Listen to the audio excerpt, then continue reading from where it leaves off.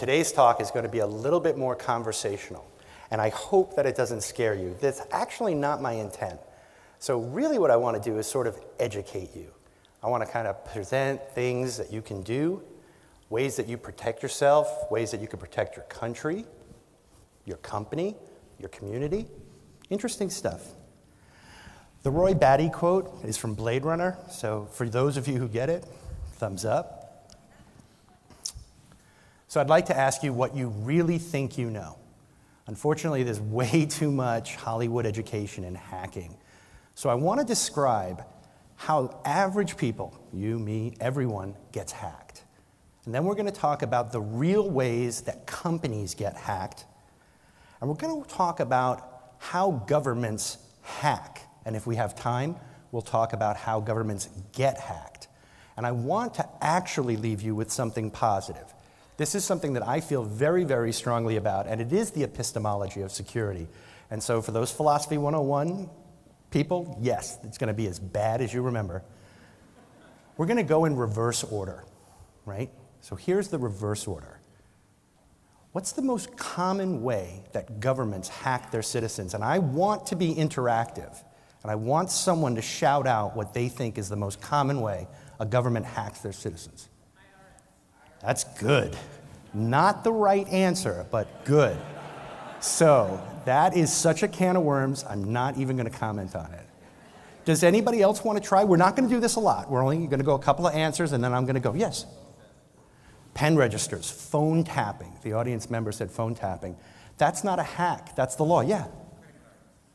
Governments can't do that because there's ambitious federal prosecutors. Ambitious federal prosecutors save us more than they hurt us. Governments can't do things with your credit cards. I mean, they couldn't hack.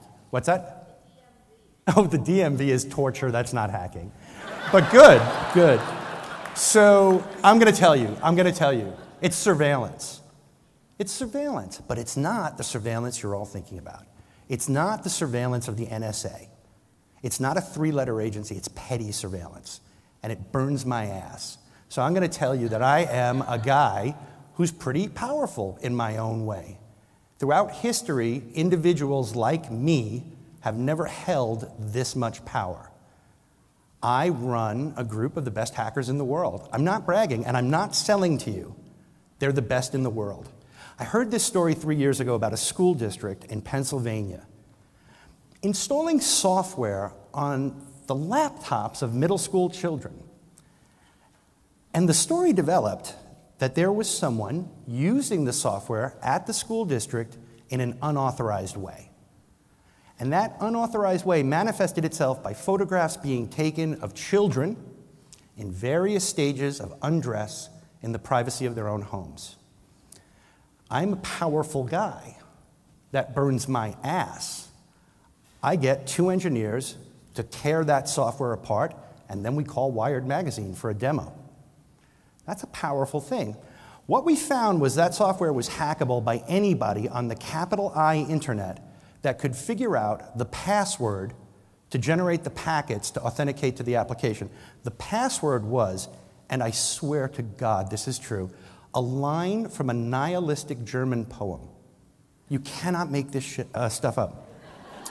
So this is an example of petty surveillance, the kind of erosion of your property that happens and starts in places like middle school, that gives somebody the ability to surveil you in your home.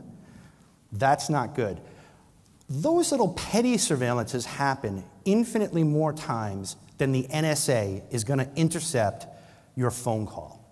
The only time the NSA is really going to get your phone call is it's from the United States to outside the United States, and trust me, they have a lot of people to watch. I don't think they're going to be interested in, generally speaking, you and I.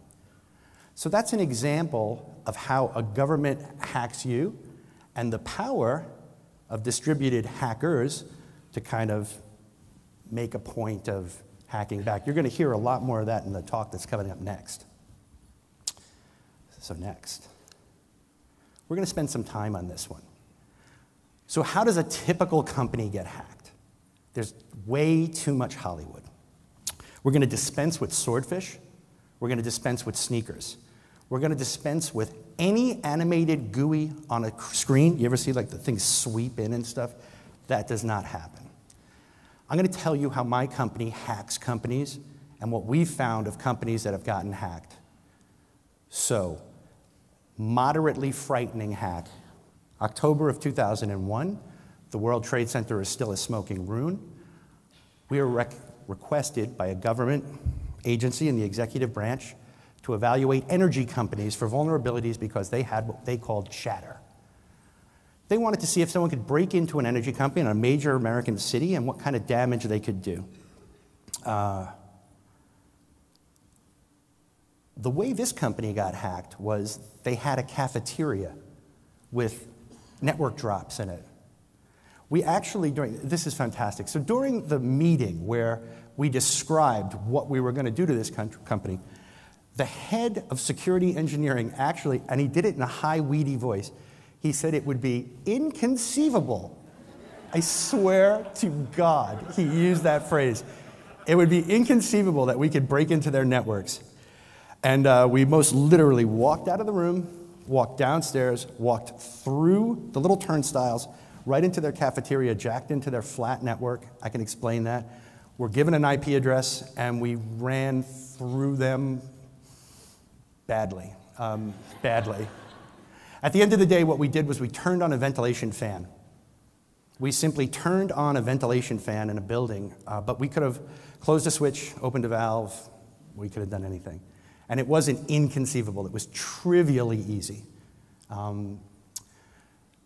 That's an example of relatively sophisticated hacking. Because once we did get on the network, we did have to go through some things that were vulnerable, and we did have to actually write some software, and we did have to actually intercept some packets and stuff, sophisticated stuff. But kind of fun.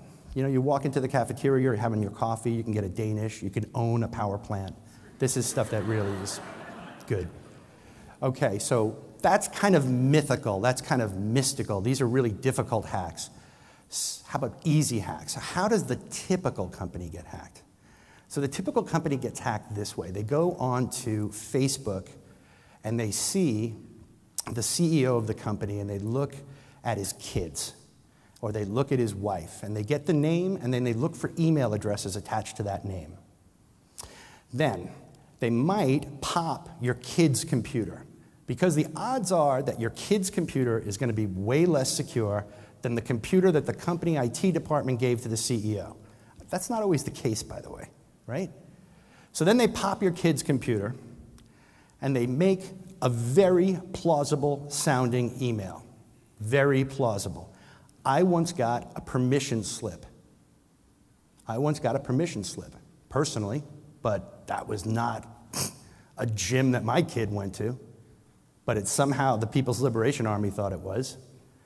But figure this, now, what if you get, say, your kid sending you, I don't know, same thing, concept, your wife sending you a shopping list.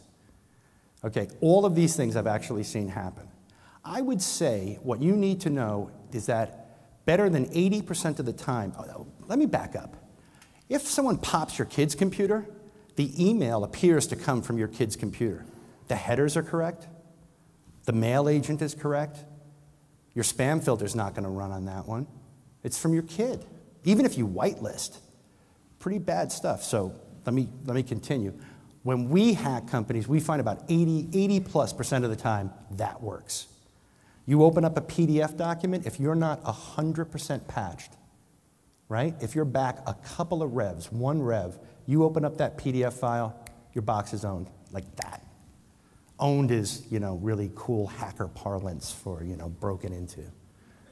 So yeah, that happens all the time.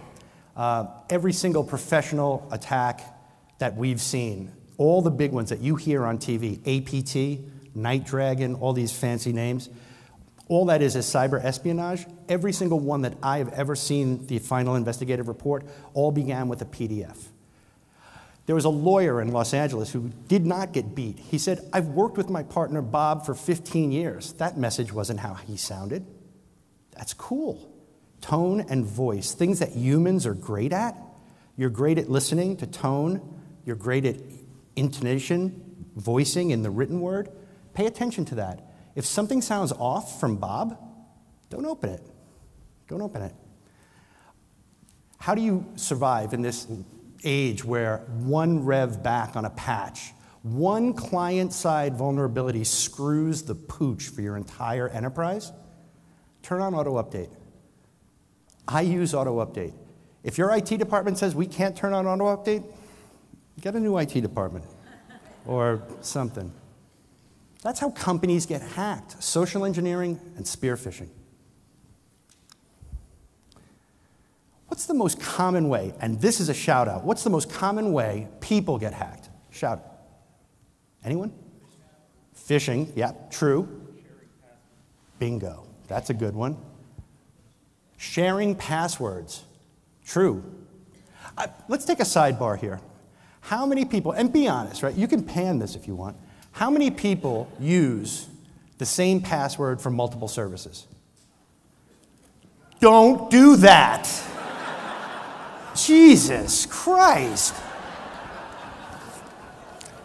Don't do that. Did you get that? You all need to stop that. Here's why. You just expended your trust boundary from you to Living Social. Living Social got popped, you're popped. You just extended your trust boundary from you to LinkedIn. LinkedIn got popped, you got popped. See what I'm saying? Don't express that boundary to someone you can't trust. Your password changes could be anything you want as long as they're different. Make them mnemonic. If you need to use phoneticized characters in Chinese, do it. If you need to use the international call sign alphabet to spell things out, do it. But do not, don't do that anymore. You make my life meaningless when you do that. Okay. The most common way that people get hacked is by automated bots. The average person gets hacked by an automated bot. They don't want you personally. If someone wants you personally and they're capable, you are screwed. There are powerful people in this audience who are very, very likely to be the targets of intelligence gathering operations. You must be extra vigilant. Average people, yes, you, average, turn on auto-updating. You will not get owned by a bot. And I'm going to take the last 5 minutes of this talk. And just to be clear, I don't have to talk more about the way common people get owned. You get owned by bots. Turn on auto-update. You're done. We're done. We'll never have to talk about it again. But this is what I want to talk about. Bono pastore is a Catholic term. Epistemologically, it means being a good shepherd, because you are actually responsible for your little technology flock, and you have to be a good shepherd. Your tablets, your phones, your PCs, your laptops, someday your car, someday your house, someday your fill in the blank, right? You need to be a good shepherd because the internet is a rare and precious gift. And if you are in what's called a botnet, in other words, your computer got owned and some computer program somewhere in Romania is pushing, organ enlargement pills on your behalf, you are officially part of the problem and you make it bad for all of us.